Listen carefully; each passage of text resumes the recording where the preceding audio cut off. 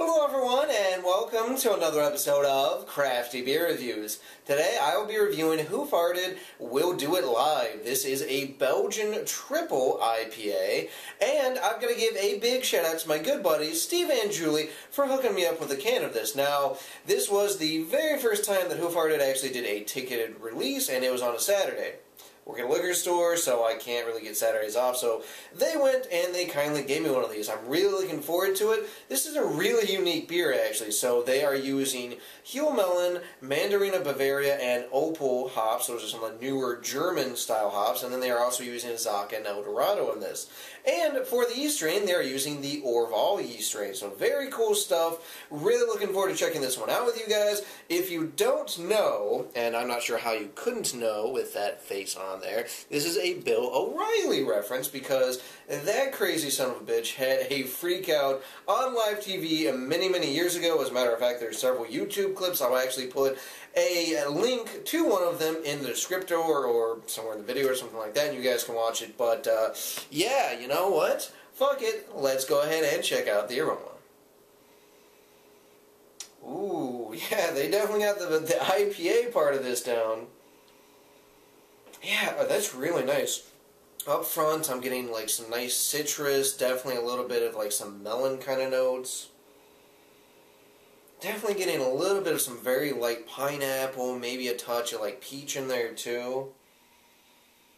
I am getting some like spicy Belgian yeast strain, but it's not super strong to me. Also getting like maybe a little bit of like some banana kind of esters. Yeah, a touch of clove. Yeah, I'm kind of surprised. I was expecting the Belgian yeast to really have this bigger, more aggressive character to it, and it's definitely in there, but I think the hops actually dominate the Belgian yeast strain a little bit. Yeah, some spicy Belgian yeast, almost like a white pepper, black pepper kind of thing going on. But yeah, definitely getting some pineapple, as I'm pretty much getting every single Hoof beer, definitely getting a little bit of like orange, melon character. Yeah, this smells pretty damn tasty. Let's go ahead and take our first sip.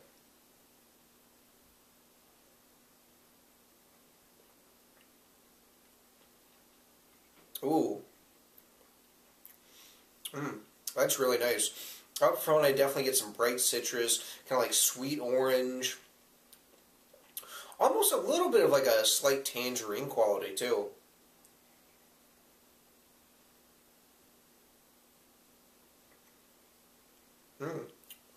Really nice. Definitely getting some like juicy pineapple, mango, a little bit of some peach.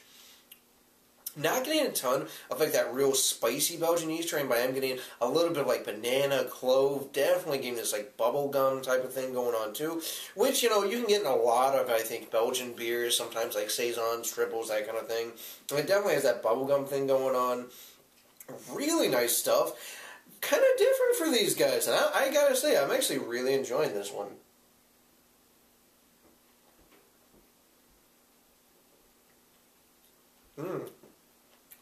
Yeah, I really like that. So it's like sweet tangerine, juicy, kind of like orange peel, a really nice pineapple note, mango, again, some like peachy kind of notes. I do get a little bit of like a melon character too. I definitely get more melon in the actual aroma as opposed to the taste, but definitely in there.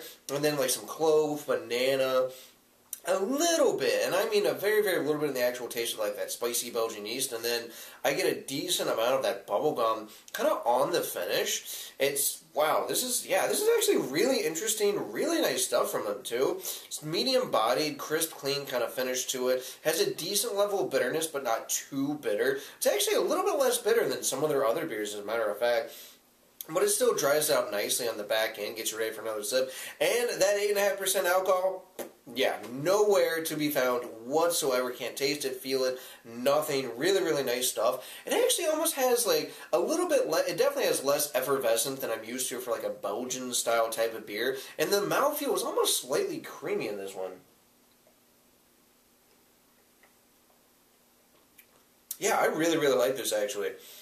Wasn't sure what to expect, you know, especially with American brewery doing this. I mean, it is a Belgian Tripel IPA, so it's not exactly to style, but I really like this. In terms of a rating, guys, I'm going with a 9.3 out of 10. I think this is a great beer.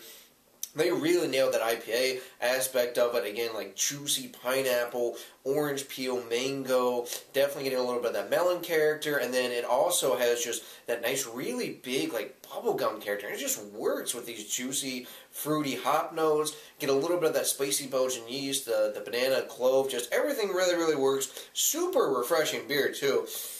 I kind of hope they do this again soon. This would be perfect in the summertime, and I'd love to see them do a little bit more with the Belgian style of beers, too. So, cool stuff. If you guys can get this one, definitely worth checking out. Alrighty, guys, that does it for this beer review. Please remember to rate, comment, and subscribe. Hit that like button for me, and remember, I hope whatever you're doing involves good craft beer. See ya.